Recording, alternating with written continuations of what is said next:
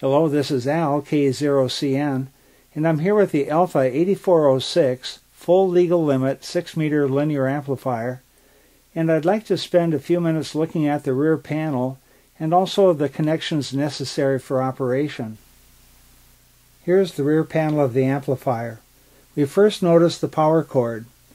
We'll begin by connecting the amplifier to a 200 to 240 volt 20 amp AC source.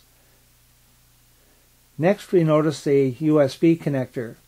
The USB connector is used to connect the amplifier to a computer for remote operation. The next two connectors are Type N coax connectors. First we'll connect the coax from the exciter to the input of the amplifier. The next connector will go to the output of the amplifier and to a remote tuner or directly to the antenna. Next we see 3 fuses and 2 RCA connectors. The RCA connectors are for control of the TR relay and a key output. We'll connect a coax from the exciter's relay or TR switch to the relay jack on the back of the amplifier. Consult your exciter's manual for information about TR relay control.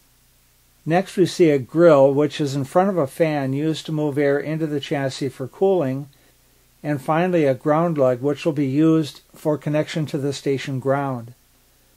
That's the rear panel and the connections for operation of the 8406 linear amplifier.